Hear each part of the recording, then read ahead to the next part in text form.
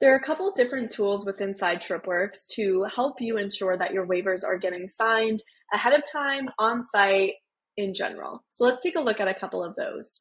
Starting off in your message template library, you'll see a pre-added template titled Upcoming Reminder. This email gets sent out automatically ahead of the customer's scheduled tour date and time. You can, of course, customize your own email messaging if you prefer to write your own copy or if you just don't want to use our pre-added template. Check out our customizing email and SMS videos on that just to learn how to add your own email messaging. But selecting this email, there is a button included that says Sign My Waiver. So not only in their confirmation email will they have the Sign My Waiver button, but they'll also receive it in their upcoming reminder emails. The upcoming reminder emails are set up inside each experience. If you scroll down over here on the left menu, you'll see a couple different auto reminders. If we select in advance, this is where you can ensure that your upcoming reminder email is automatically set up to be sent out ahead of time. Heading over to your manifest, this is where you can take a look to see exactly who has signed and who has yet to sign their waivers. So let's say, for example, that Brandy is scheduled to come in at 9 o'clock, and we can see that 2 of her waivers signed, but 1 is not. So to help ensure that they have a quicker check-in and make sure that you have all the details you need and they've done everything that they need to do prior to the activity, you can select on the unsigned status, and this will open up a menu of waiver actions.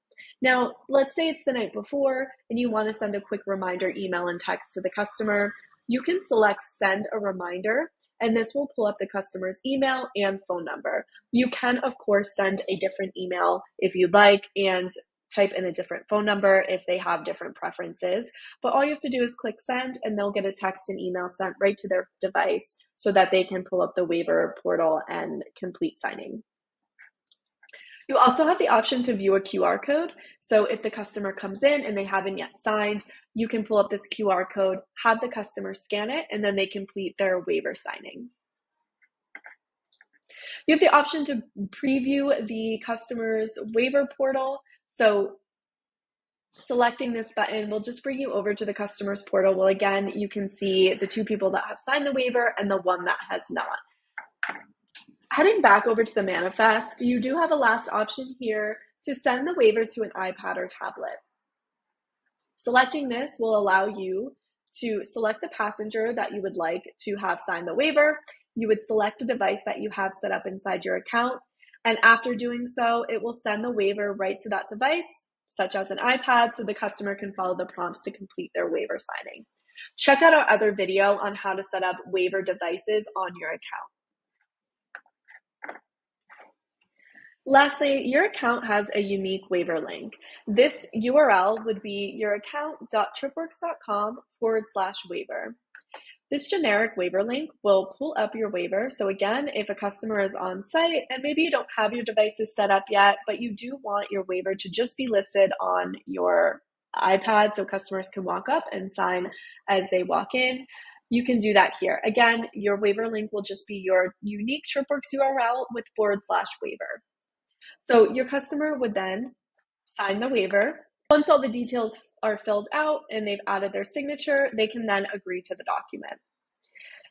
They'll see a confirmation page, but what are the next steps? When using the generic waiver link, these waivers will not attach directly to the trip.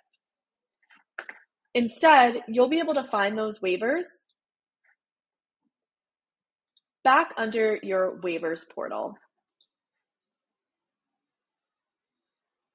So when we open the waiver portal, we can see that Sarah James has signed her waiver, but there's no confirmation number because, as noted, this has not yet attached to her trip. No worries, the process is super easy. If you're looking at your manifest and Sarah has just completed her waiver, you can open up the trip or the reservation that she's a part of and find her name. Select the unsigned status, browse unassigned waivers, and then you'll see Sarah's waiver in the queue. When you select Assign, it will now attach her waiver right to this reservation. It will also attach her email and phone number right onto her ticket. And that's it. Those are the different ways that you can set up automated waiver reminder emails. You can manage who has and who has not signed their waiver, how to collect waivers using a generic waiver link, and then how to attach those waivers right into the specific reservation. If you have any questions on this, let us know.